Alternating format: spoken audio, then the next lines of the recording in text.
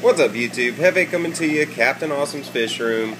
Having an awesome day, by the way. It's Tuesday, but, I mean, there is a little bit of drama. I got a sick child. My boy is sick.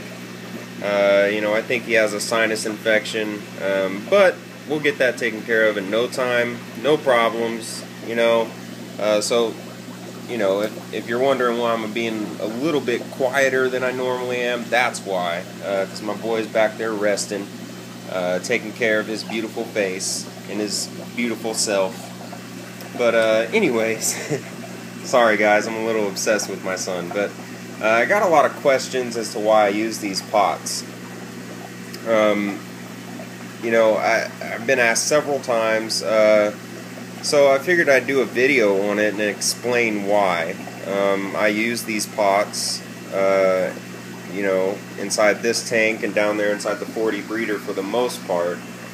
Some plants I don't put in there, but a long time ago when I first got into plants, I learned this trick. There is a reason I do this, guys. There is a nutrient-rich substrate inside of these pots, and then at the very bottom, covered up by all that substrate, is a root tab, okay? Now, when you put these plants inside of a pot like this, and you have a root tab in it, then the substrate that they're planted in inside the pot is nutrient-rich, you actually accomplish several things. Well, maybe not several, but a few things. When you get a new plant, and you go right away and, plant it inside a substrated tank, okay? Say you have a planted tank already set up, and you go right in there and you plant the plant in the substrate where you want it, where you think it's going to look good and stuff. Check out that dwarf baby tears, though, guys. Just purling. Looking beautimous. But, so, I mean, say you did that, okay? Now, there's a thing inside the planted tank world, I don't know if any of y'all know this, but it's, allelopathy.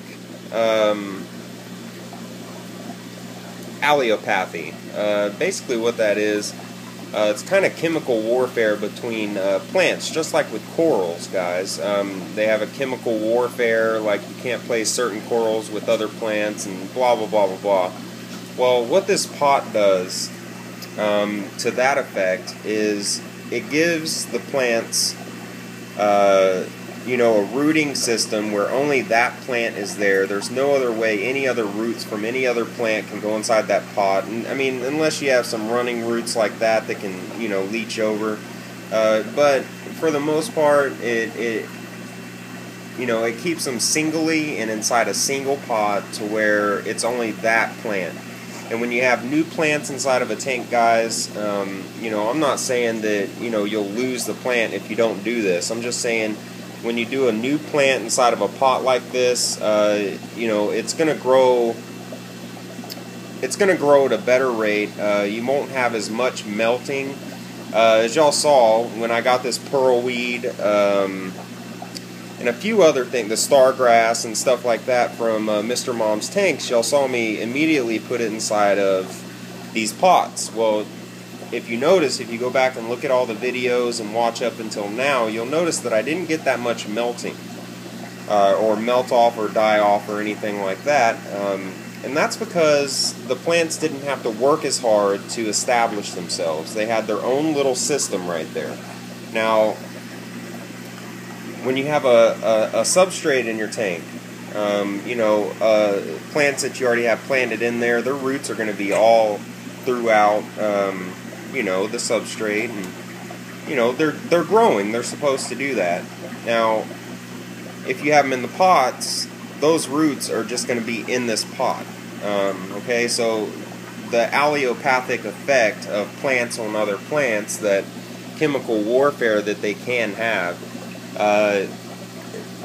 won't necessarily occur that often when you have them in single pots, single species like that. Another reason why I have these in pots, guys, is because you can target feed the plants. Alright? you have a nutrient-rich substrate, and you have a root tab at the bottom, like I explained. Now, when you have your filter going, your filter is going to flow through that substrate. Now, they're flowing through the substrate in these pots, but at a much slower rate, okay? When you have a filter flowing through your substrate, it's going to flow at a faster rate, and more nutrients are going to be spread out over a more broad area, okay? When you close it off inside of a small container like this, those nutrients are going to be more targeted to the roots of those plants. They're going to get more of those nutrients, and the root tab can actually last longer because there's not as much flow going through these pots. There is a downside to the pots. You know, the plants can't spread out as they normally would, so you don't want to leave them in the pots for too long. These plants in here weren't actually supposed to be in these pots this long, but if you leave them in there too long, you know, you may risk stunning the growth of the plant a little bit. You can see how the pearl weed wants to start running, but it can't. It doesn't have anything to latch onto, so it's growing up. You know, that's one problem with these pots. You know, they're really meant to just get plants going. You know, get them started faster. You know, get them nice and healthy and vibrant faster. So, you know, that's why I use those pots, guys. It's just an old trick that I learned a long time ago, and it works. You know, target feeding the plants.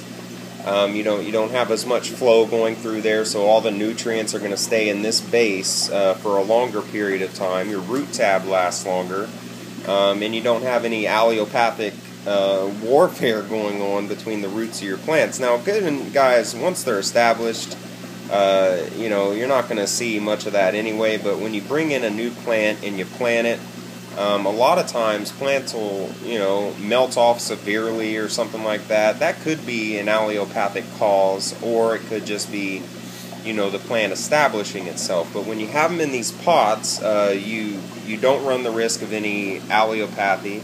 You don't run the risk of a higher melt-off. I mean, y'all saw me grow these plants. I barely had any melt-off, and these pots are why, guys.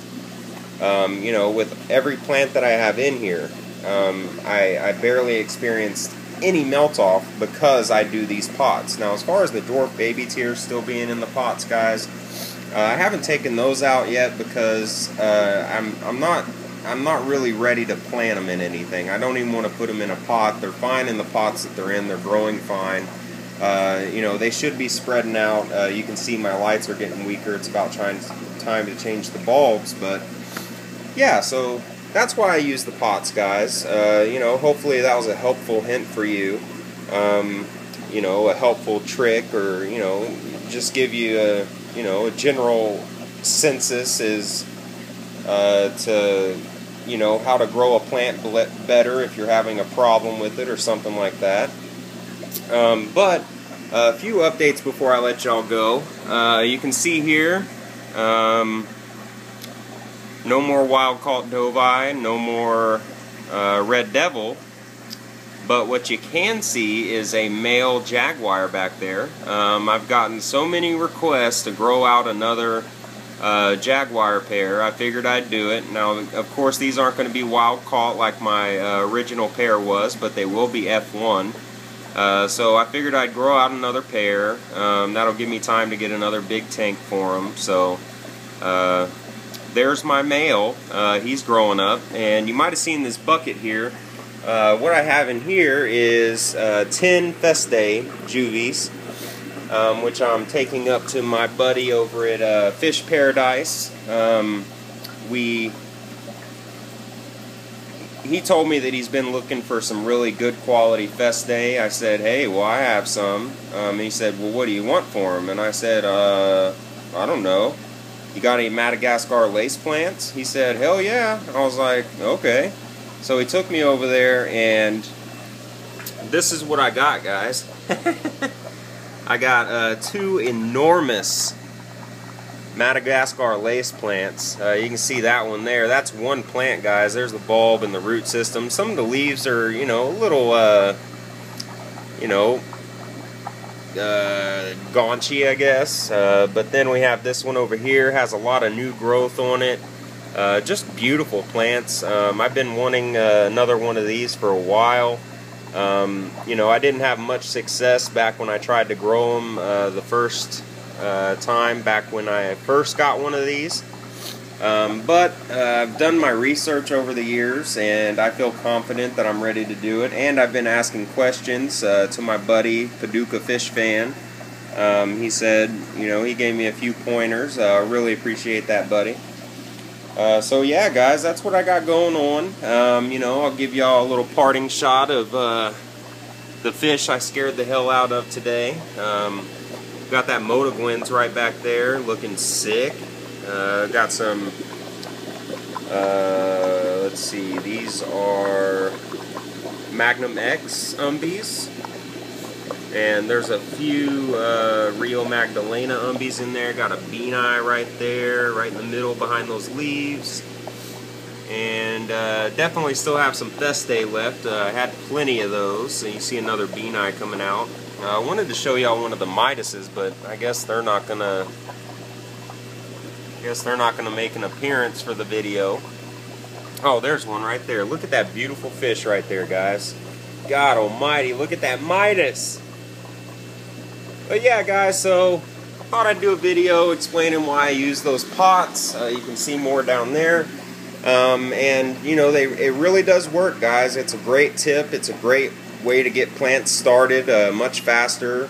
It's a great way to not experience so much melt off. It's also a great way to target feed your plants, but you don't want to leave them in there too long because they can't really run that way. So, and plus, once your bigger plants start getting bigger, the root will actually outgrow the pot. So you definitely want to get them planted. You know, at least I'd say leave them in there about 2 weeks and then plant them. You should be set with that. And yeah, that's it, guys. So hope you enjoyed the video. Hope it was helpful. Again, I apologize about not being, you know, my loud, perky self, but got a sick baby, and you know, trying to let him rest his beautiful baby boy self. So with that said, guys, this is what I'm doing. This is what I've done, and we'll see y'all next time. Adios, folks. Big Rig loves you.